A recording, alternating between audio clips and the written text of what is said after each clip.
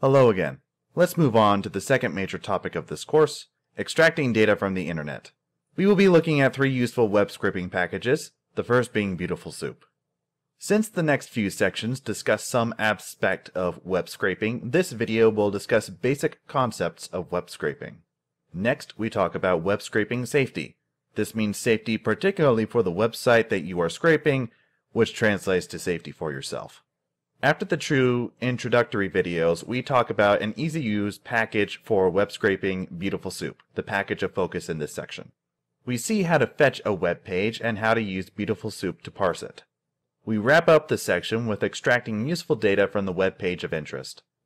Let's get started talking about web scraping. In this video, I explain basic ideas of web scraping. I discuss what web scraping is for and how to understand internet data's structure.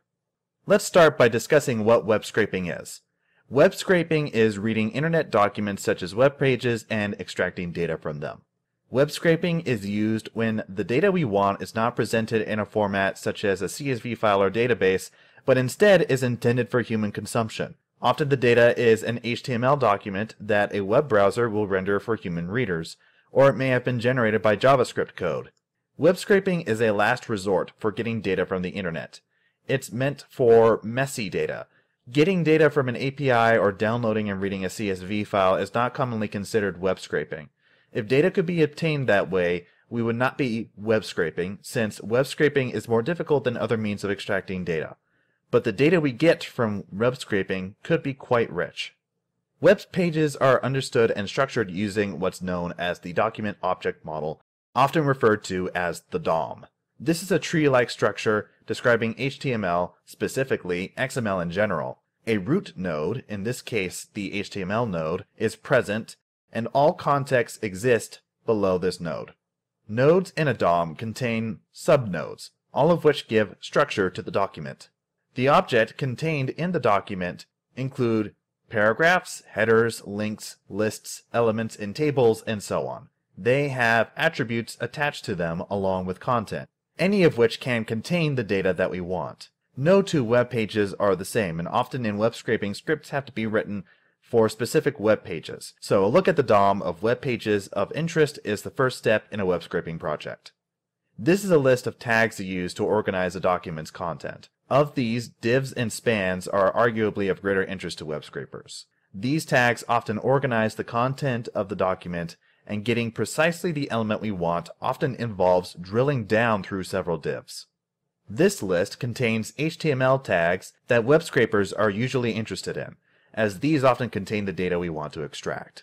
Tags can contain content between them and also content in their attributes. Just about any of these could be useful. Tables have a more complex structure, and tables are not used exclusively for storing data. They're also used to organize the presentation of content in a web page. CSS is a language used for controlling the rendering of elements in a web page. Why would a web scraper care about how elements are rendered? The answer is simple. CSS leads to web page elements being differentiated, making it easier for a web scraper to drill down and find the content desired. In particular, CSS encourages tags to be separated into class and IDs that web scrapers find handy, ranging from singular elements to whole divs. Perhaps the two most important attributes of HTML elements in general are class and ID, which CSS uses extensively and web scrapers subsequently exploit. Any HTML object can have more than one class or ID, or none at all. If multiple IDs or classes apply to an object, they are separated by hyphens. The difference between classes and IDs are that only one object in a document can have a particular ID, while multiple objects can belong to the same class. Here's an example. The div mentioned in the slide belongs to two classes. One is the class globe, the other the class zen, enclosed in quotes and separated by a hyphen. It only has one ID though, the ID map. There is no general web scraper that will get you any datum you want only if you ask it nicely. Web scrapers must be designed for a particular application, such as a particular website, and to collect a particular dataset. This means that you will need to explore a website before you scrape it. Use the developer tools provided with Firefox or Chrome to see the DOM of a web page. Dig through the document's DOM to find the data you need. Along the way, pay attention to class or IDs of divs, spans, or even the elements itself that you could use to quickly grab the element that you want. A web scraper that uses classes and IDs extensively will be more robust than a web scraper that depends on the position of objects in the DOM. You want your scraper to be as simple as possible. This will make it more robust should this page author suddenly make a change that would otherwise break your scraper. You should watch out for dynamically generated content, such as that created by JavaScript. If the data you need is generated dynamically, you may need to use different tools. Beautiful Soup would be inappropriate for such content, and you may want to turn to Selenium instead. Here I have the Chrome browser, and I'm looking at a web page that we will be scraping in not too long. I'm looking at a list of Nobel laureates. We look through this web page, and down here we have a table of Nobel laureates starting from the year 1901.